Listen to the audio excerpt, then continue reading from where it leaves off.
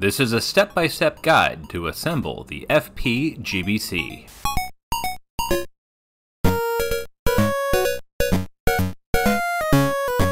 8-bit joystick. I greatly enjoyed putting together my FunnyPlaying FPGBC, but as I said in my review, there were a couple things that I wish I knew before I put it together. I didn't put on the FunnyPlaying sticker that goes right here.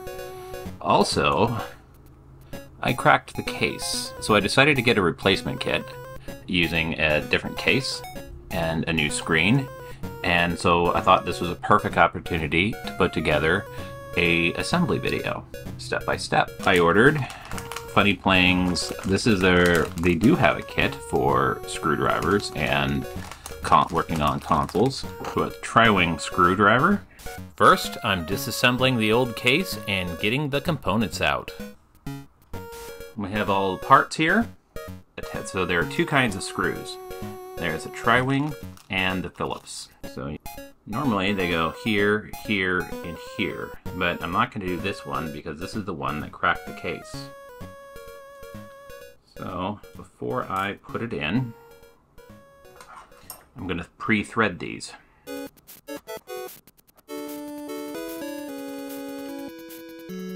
Third, go slow. Go back a little bit. Go a little bit more. Go back a little bit. Go a little bit more. I'm trying to get it down without having it crack the case. So I like that. And I'm going to do this other one over here. I'm not going all the way down, but I'm just starting some grooves. Making sure to do even pressure. Go slow. And it's going in quite nicely. Keep a little bit of light pressure on the top. Make sure that it doesn't strip. The other thing that I've heard is this sticker is for the battery. So some people thought that it was a little unseemly, and so I'm going to put this sticker to wrap around this battery. First things first, for the assembly, is the buttons.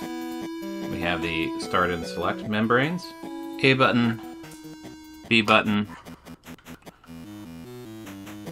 I like that placement.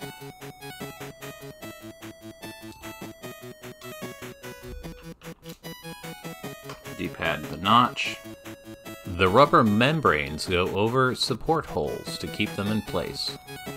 Don't forget to add the rubber button pads. Alright, so the speaker needs to be laid on. You put the O-ring gasket over the tip of the speaker. I'm tapping to make sure that it's on there. Then placing it in there. So the speaker is sitting nice against the O-ring. I feel the rubber going up and down. So I'm pleased with that. The motherboard that you don't want to touch the screen to when testing.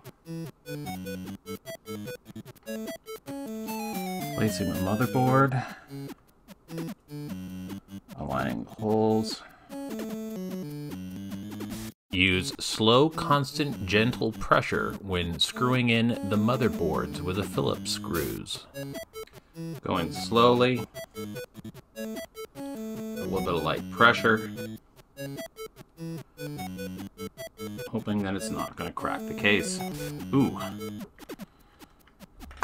Almost forgot to have this part. The audio connector. Oh, shoot.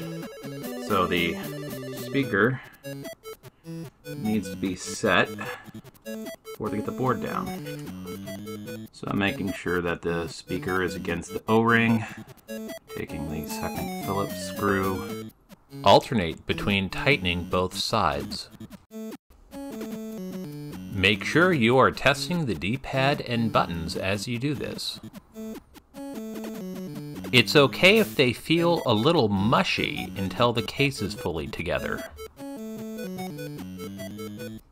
Keep going slowly and evenly.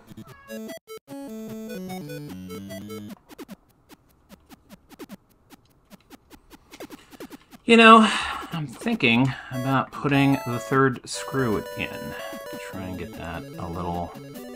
If you're going to put the middle screw in, be very careful not to crack the case.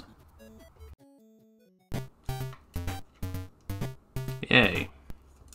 Now the D-pad and buttons feel even tighter. Alright, ready to connect the speaker. You connect the speaker by pressing down after aligning the connectors and the threads. Tuck the wires away. Tuck the wires close to the speakers so they don't get pinched by the case. Pleased with that?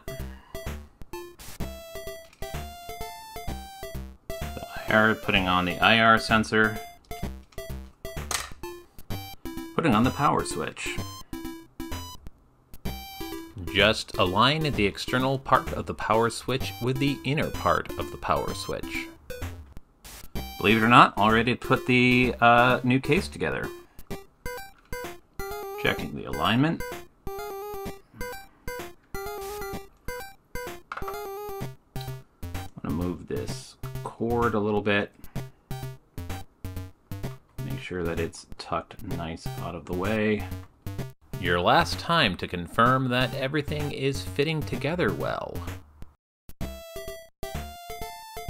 Start by putting in the tri-wing screws and go evenly and slowly, but don't bring them to full tightness until the last part.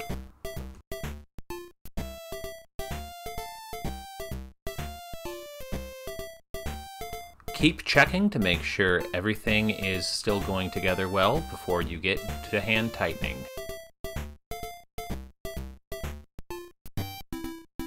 Make sure you're using the proper tri-wing screwdriver and make sure that you're not stripping the screws. Check to make sure you're still happy with the case and buttons at this point. They should feel good and not mushy. Much better. If you chose one of the many transparent cases, now is an awesome time to wrap the battery with the big black sticker or with electrical tape. I initially got the smoky white and the smoky black, and both cases were quite transparent.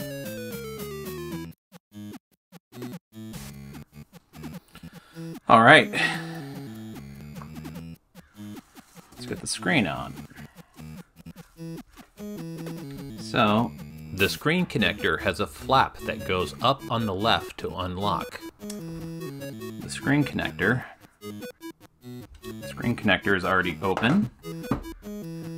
Carefully remove the screen from the protective bag.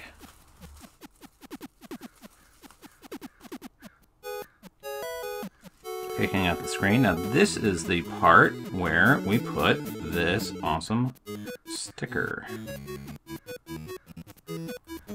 The FunnyPlaying sticker goes on the strip below the screen.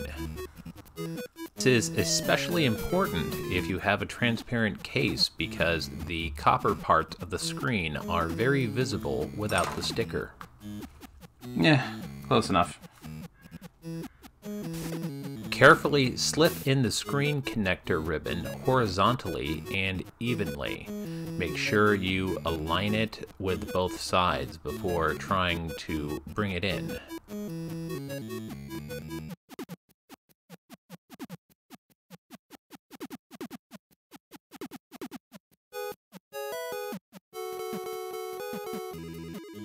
Once you pushed it in, it's possible to pull it in to get it all the way connected.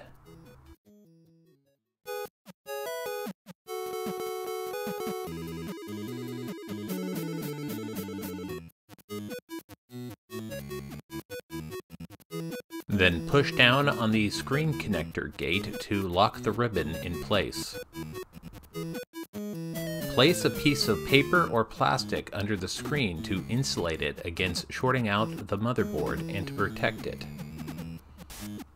Connect the battery by pressing the connectors into the port black up, red down. Be careful to flip everything over to keep it together as a screen sandwich. Power it on to check the screen and the speaker. Nice! Now get ready to place the screen. Carefully pick up the screen and then carefully remove the sticker backing on the sides of the screen.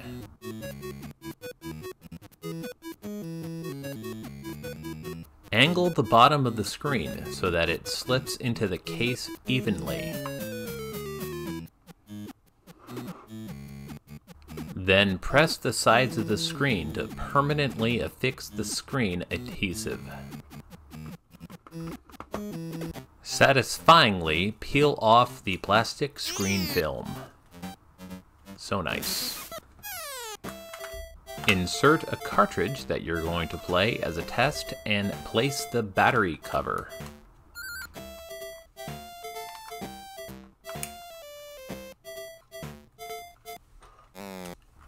Test that bad boy with a cartridge. Balloon Kid. Oh yeah. Alright, so, stickers. It's a little crazy that a completely bootleg Game Boy comes with official looking stickers.